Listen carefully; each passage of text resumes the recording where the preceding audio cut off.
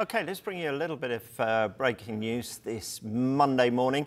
It is a Premier League first. We're hearing referee Jarred Gillett will wear a RefCam during the Crystal Palace Man United fixture.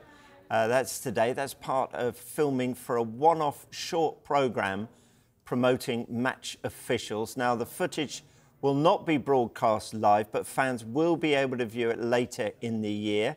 The technology comprises of a head-mounted device which is integrated into the usual referee communication system.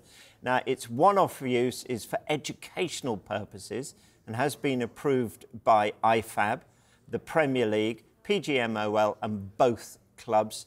And guess what? Dermot Gallagher will be, in fact, he's already here. He'll be here for Ref Watch.